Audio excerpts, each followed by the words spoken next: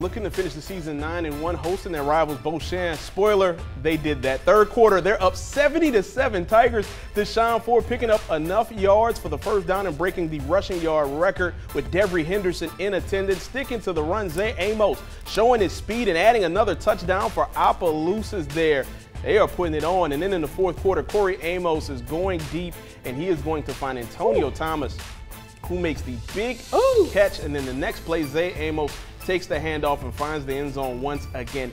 88 This is a points. real score. That is not a mistake. Opelousas wins 88-7.